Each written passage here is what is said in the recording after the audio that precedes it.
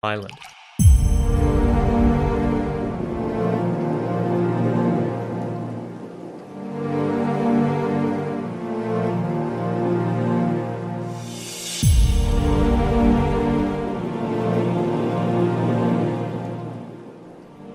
Okay, let's quickly go over who the Sentinelese are first. Let's orient ourselves to person, place, and time. Where is North Sentinel Island, where the Sentinelese live? That island is in the Bay of Bengal. It's off the east of India, between India and Myanmar, way out in the middle of the ocean. It's part of the Andaman Island archipelago. And frankly, if that means as little to you as it does to me, it might as well be in the Sea of Tranquility on the moon. So look it up on a map. The point is, it's very remote. It is surrounded by a reef. There's no good place to try to dock a ship, but the beach is actually pretty beautiful. The beach is about 40 meters wide and bordered by a dense tropical evergreen forest. Really, it's a pretty idyllic place. You can see why the Sentinelese defend it so aggressively. What about the people themselves? Well, according to most reports, they're very small. The men are about 1.6 meters high, so about 5 feet 3 inches. The women, a little shorter.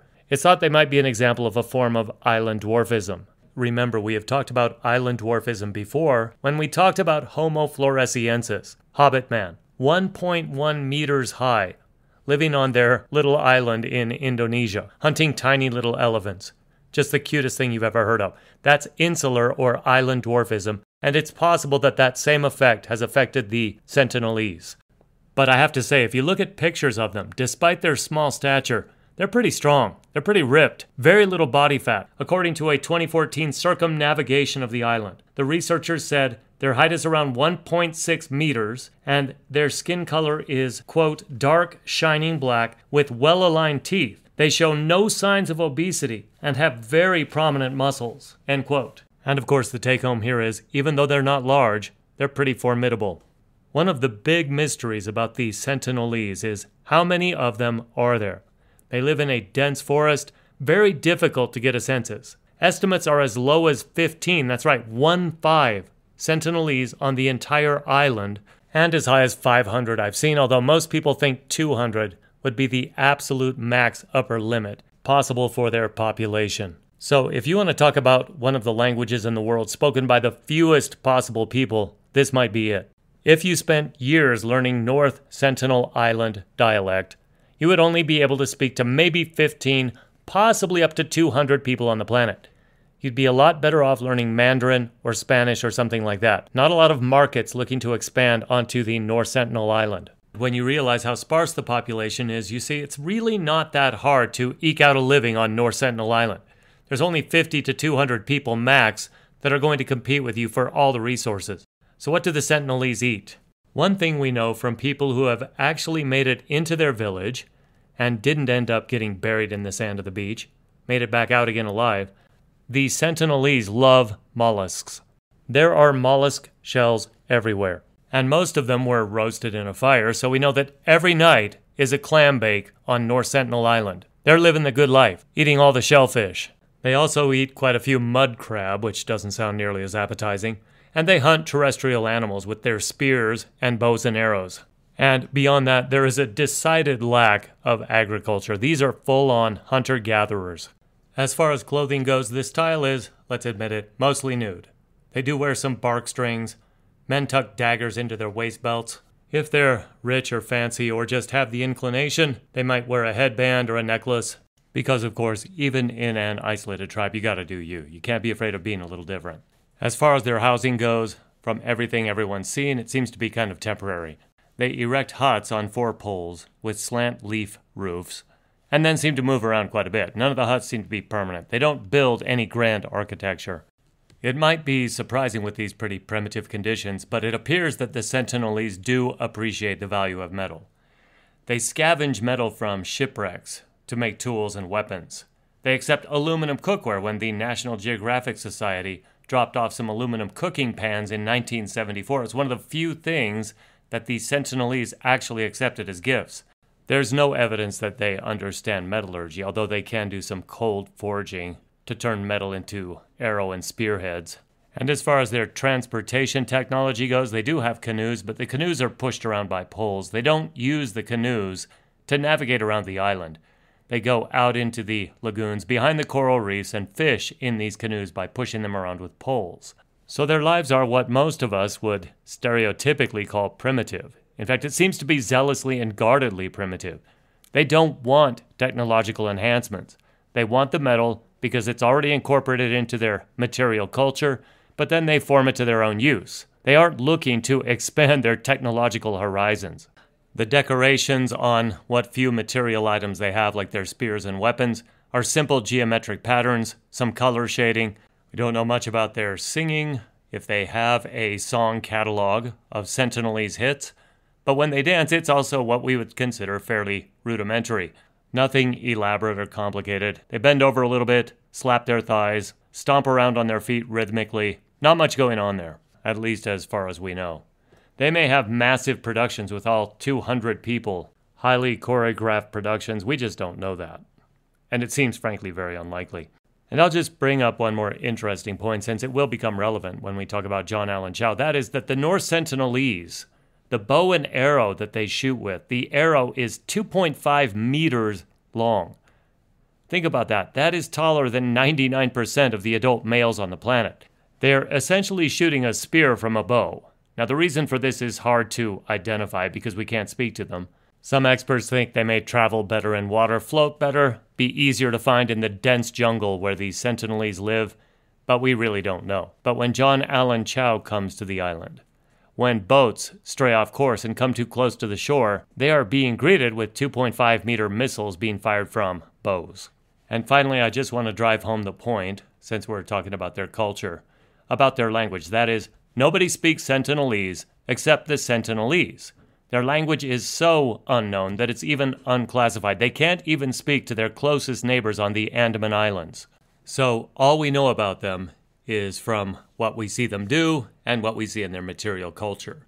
Mesh baskets, dead crabs, dead mollusks, wooden adzes with metal tips, and an obvious dislike for visitors. Now let's talk about this obvious dislike for visitors by going through a list of the major contacts over the centuries with the North Sentinelese. Now, this is not exhaustive by any means, but I think it is fairly representative.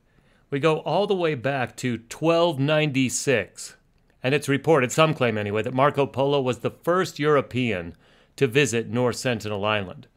Polo was not very flattering, talking about the Andamanese people in his diary.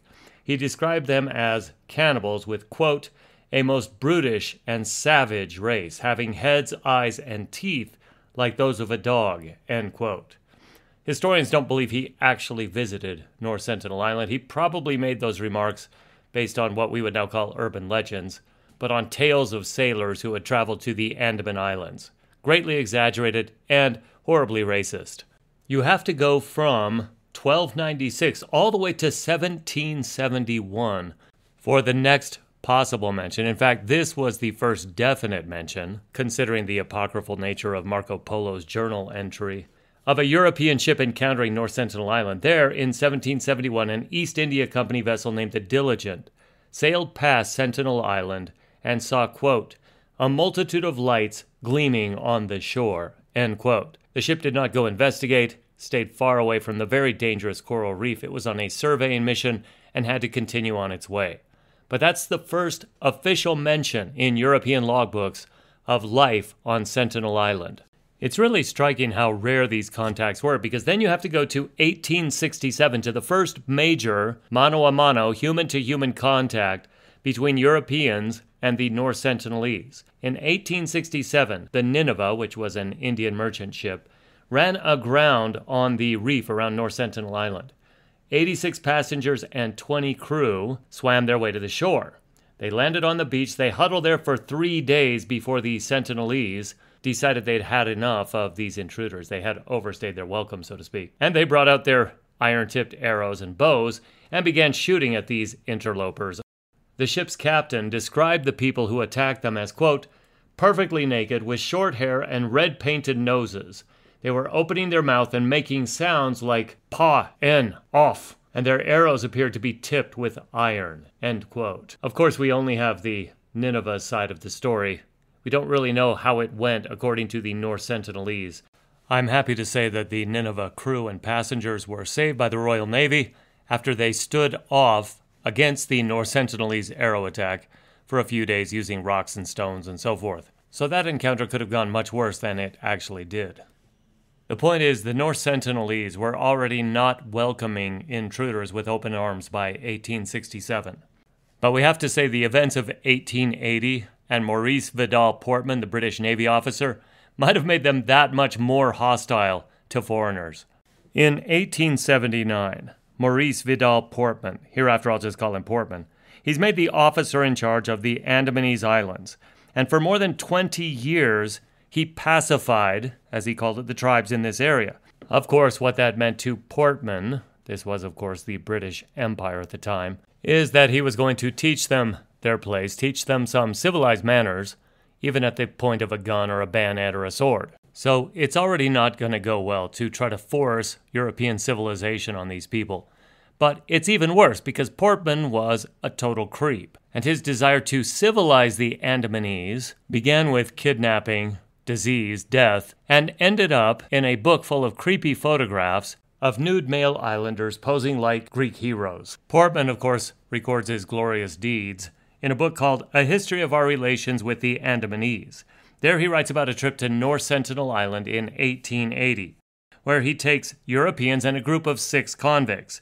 They go to the island and they search around for representative peoples from the North Sentinel Island. The North Sentinelese are smart enough to try to evade him, but eventually Portman captures 6 people from the North Sentinel tribes. 1 old man, 1 old woman, and 4 children. He says he's capturing them, quote, in the interest of science, end quote. As you know, this didn't go well. According to Portman, quote, they sickened rapidly, and the old man and his wife died, so the 4 children were sent back to their home with quantities of presents, end quote. Now, if you have to wonder why the North Sentinelese are so hostile to visitors, but also fairly suspicious and hostile of any gifts that visitors give them, I think this incident is telling enough. These 4 children are sick with the same illness that had just killed the old man and the old woman. Portman, possibly touched by conscience, gives the kids a bunch of gifts and sends them back to North Sentinel Island, whereupon we don't know how many North Sentinelese with no natural immunity to European diseases die. So, for all the North Sentinelese know, the gifts that the Europeans gave the children made everybody sick and die in the tribe, or possibly it was the Europeans themselves. Either way, the only logical reaction to this would be a strong aversion to gifts from foreigners and the foreigners bringing the gifts. So it doesn't make much sense for people to try to visit the North Sentinelese and say, oh, we're just trying to improve their lives. We're just trying to give them nice things. Why are they so hostile? Well, this event alone would make you very hostile. And we have to admit that hostility has been adaptive. They've preserved their cultural identity, their way of life. It's probable that I've been a little bit too hard on Captain Portman. Later in his life, to his credit, he regretted inflicting himself on the Andamanese people and the North Sentinelese. In an address to the Royal London Geographical Society, he said, quote, their association, meaning the Andamanese Islanders, of which the North Sentinelese are one, their association with outsiders has brought them nothing but harm, and it is a matter of great regret to me that such a pleasant race are so rapidly becoming extinct, end quote. Let's go to 16 years later, 1896, when we have our next recorded encounter between the North Sentinelese and civilized Westerners, and I say that tongue-in-cheek. An escaped convict from the Great Andaman Penal Colony. This is in 1896. He escapes from the penal colony by building a makeshift raft, sets out to sea, probably thinks he has found salvation and freedom when he sees the shore of North Sentinel Island. The search party looking for the convict follows the ocean currents, makes its way also to North Sentinel Island, and there they find the convict. The convict is not faring so well. His body is full of arrow wounds, and his throat has been cut, and he's lying on the beach. So you could say this was a little bit like escaping from Alcatraz, where they say if the cold doesn't get you, the current will, and if the current doesn't get you, the sharks will, and so forth. Well, if you escape from the Great Andamanese Penal Colony and make your way to North Sentinel Island, you've gone out of the frying pan into the fire, especially if the memory of the kidnappings, sickness, and death, and the unwelcome gifts that Portman had inflicted on the North Sentinelese just a few years earlier was still strong in their minds. Let's fast forward now all the way to 1967.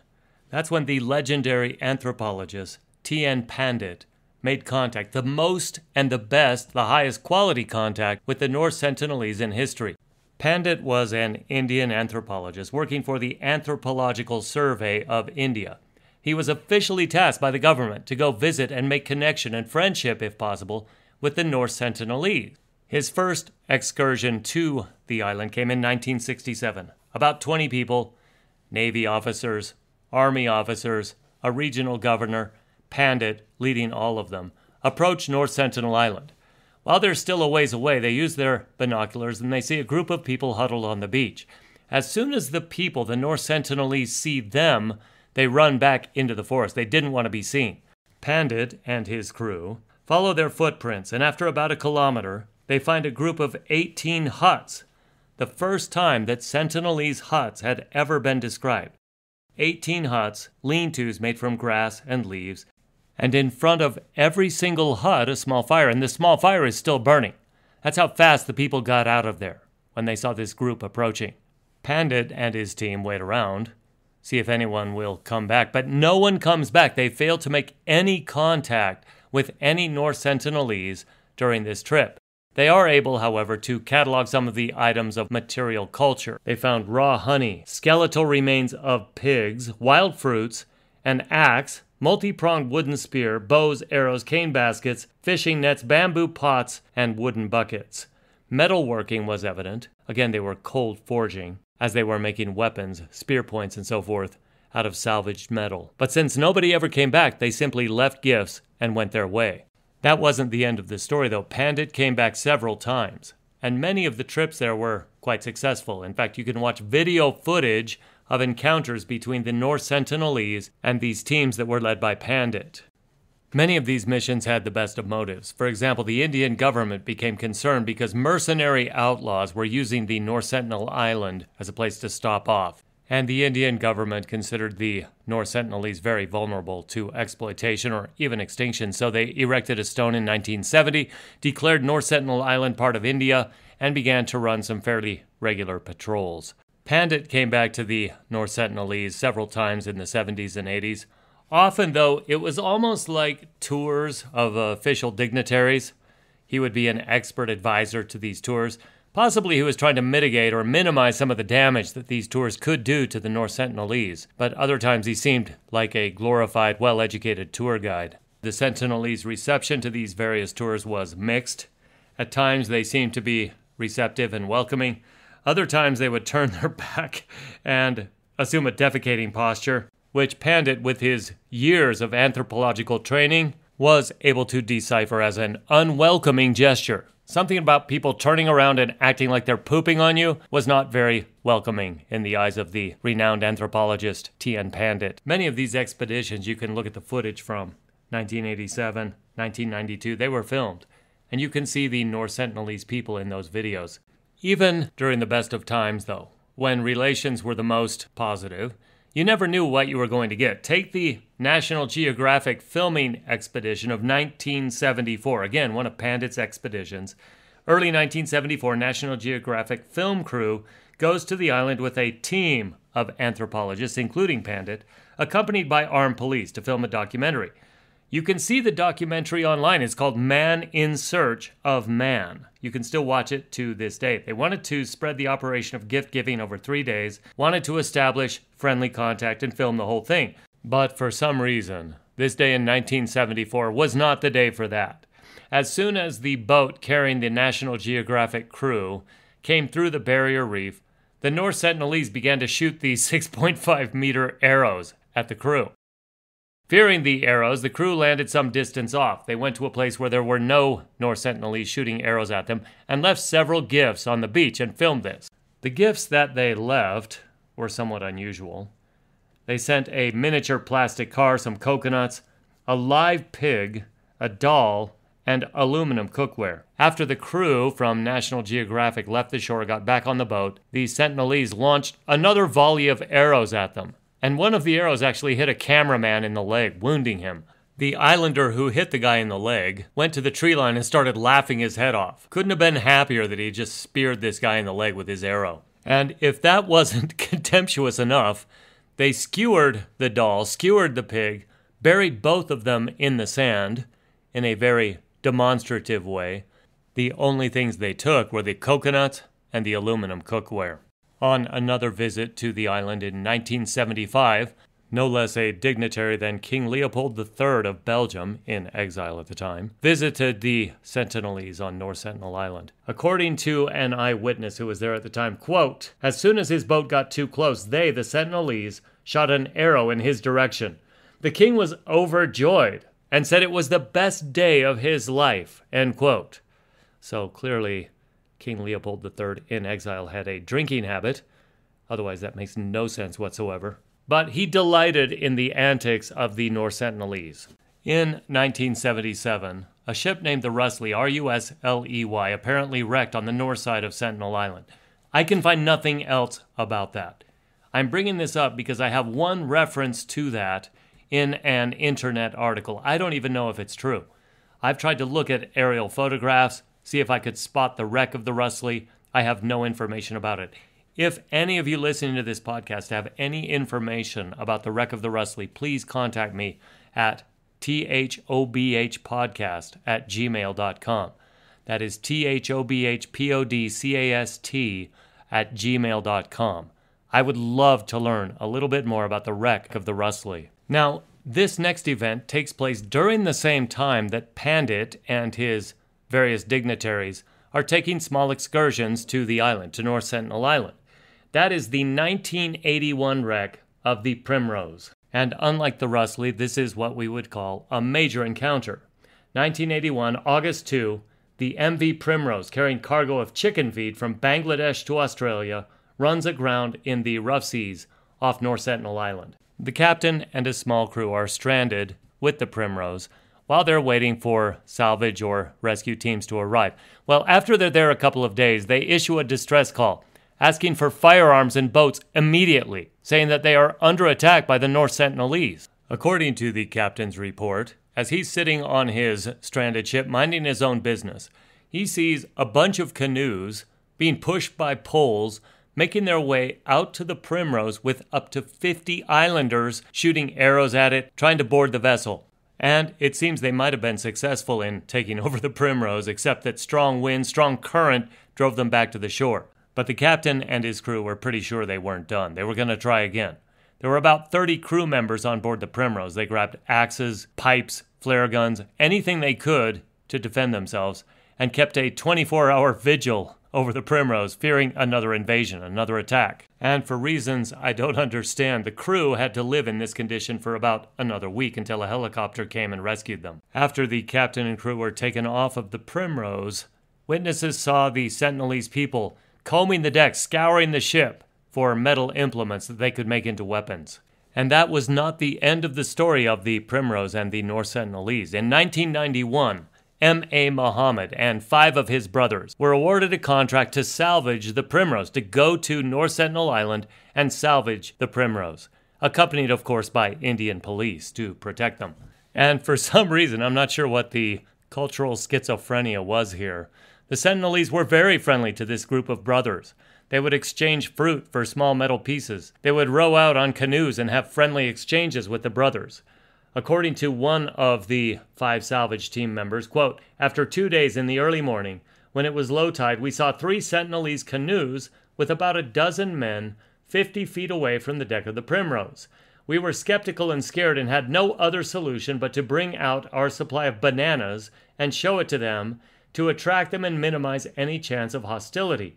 They took the bananas and came up on board the Primrose and were frantically looking around for smaller pieces of metal scrap. They visited regularly at least twice or thrice in a month while we worked at the site for about 18 months. So they had multiple non-hostile interactions with the North Sentinelese while they were salvaging this ship. Maybe they knew what policemen with guns meant. Maybe they wanted the ship gone as much as Muhammad and his salvage crew wanted it gone. We just don't know. But the relations were downright amiable. One of Pandit's last visits to the island was in 1991, just before he retired. This was a very interesting visit. It was considered a very successful visit because a group of islanders came to the beach to collect gifts offered by Pandit and his team with no weapons, just woven baskets and the axes that they used to cut open the coconuts. It was really the first time they had encountered such a large group of unarmed Sentinelese. When you see the footage from this encounter, you see that the people are so close they could easily touch. This is the closest the Sentinelese had ever gotten to one of their teams before. At some point after dropping off gifts, Pandit and his teams went back to the boats and then came back. The second time they came back on that same day, there was a strange ritual, I guess you would call it, that played out. When they first approached, there was a Sentinelese man aiming his arrow at them. A woman standing next to the man pushed the bow and arrow down. The man lowered the bow and arrow at her push and buried it in the sand. This was considered possibly some kind of ritualistic display of burying hostilities. Very interesting. Whatever was going on there, as soon as the bow and arrow was buried in the sand, the Sentinelese rushed out to the boats of Pandit's team to collect their coconuts. And in fact, the Sentinelese were in such good humor that one of the crew from Pandit's team was throwing coconuts to them and hit a woman in the back of hit a Sentinelese woman in the back of the head with a coconut, just bounced it off her skull. Not one of the great moments in the history of cultural bridging. You can just imagine the tension in the air, the fear that Pandit and his party probably felt. But instead of attacking with arrows, the Sentinelese checked to see what was going on, realized it was an accident, and let it pass. Unfortunately, though, this is as far as relations ever got between Pandit's team and the North Sentinelese. Imagine this very unequal relationship. The North Sentinelese would accept only certain gifts, coconuts and very few other things. They never offered any gifts in return, and they never once invited these strangers to come onto their island, to visit their village, never gave them food, never offered any hospitality whatsoever. Their hospitality consisted in not trying to kill the visitors. That was, as I said, as good as it ever got. 1991 were the halcyon days of North Sentinelese contact. In 1996, because nothing was happening, there was no real point to it, there was no cultural understanding taking place, nothing more was known about the Sentinelese.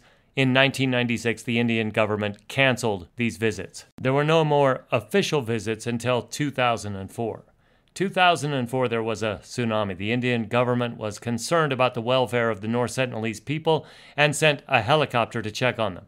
The helicopter was greeted with islanders shooting arrows at it. The old order of hostility had returned in full force. And you can see online the famous photograph of a North Sentinelese man shooting an arrow at the helicopter taken from the helicopter's vantage point. Why they had become so hostile again, difficult to say. We don't know if they were mad about the supply of coconut gifts being cut off. We don't know if they held an election and the new elected leader was a little more jingoistic, a little more hawkish. Of course, that seems unlikely. But whatever happened, North Sentinel Island was once again a very dangerous place to approach, as two Indian fishermen found out in 2006. Sundar Raj and Pandit Tiwari were killed in 2006. And since that is so recent, we still have news articles from right around that time that we can easily access. This article is from Survival Magazine, February 6, 2006. It says, members of the world's most isolated tribe, the Sentinelese of the Andaman Islands, have killed two fishermen who had illegally approached their island. The Sentinelese, who were photographed after the December 2004 tsunami, firing an arrow at a helicopter over their island, that's what I just referred to, have resisted contact with the outside world for up to 60,000 years. They are under threat, the article says, from poachers illegally fishing and diving for lobster around their island. A little later it says, the tribe killed the two men, Sundar Raj and Pandit Tiwari, on 26 January, after they had slept overnight in their boat near North Sentinel Island. It's illegal to go within 5 kilometers of North Sentinel Island in order to protect the Sentinelese from exploitation, violence, and diseases to which they have no immunity. But increasing numbers of people from neighboring islands visit the island to dive for lobster close to the shore and to hunt for pigs on the island, depriving the tribe of essential foodstuffs. Now, according to an article from Yahoo News Australia, the death of these two fishermen was anything but peaceful. They were killed, and their bodies were hung up on poles displayed like scarecrows. It's obvious the North Sentinelese were trying to send a message. What became of the bodies of these two fishermen, I can't definitively say. According to one source I checked, the Coast Guard, the Indian Coast Guard, was able to retrieve one of the bodies, despite a hail of arrows they were met with when they went to North Sentinel Island. According to another source, they were unable to retrieve any of the bodies. The point is, the North Sentinelese were not getting more and more receptive, more open, more friendly, and more welcoming of outsiders. This is 2006, and their level of hostility was higher than it had been at many, many other points in the past. It is into that environment that John Allen Chau waded in attempting to convert the North Sentinelese to Christianity. He was, according to everything I can see and read about him, a happy, well-adjusted, seemingly bright individual. And according to your perspective, he was either a hero, somebody who was willing to help others at great personal peril, at even the sacrifice of his own life, trying to save their immortal souls, or he was somebody who had no respect for the customs of these people and no concern that he was exposing them to serious risk, serious illness, in attempting to inflict his own worldview on them. Which one is it? We'll talk about that in the next episode of the History of Being Human podcast.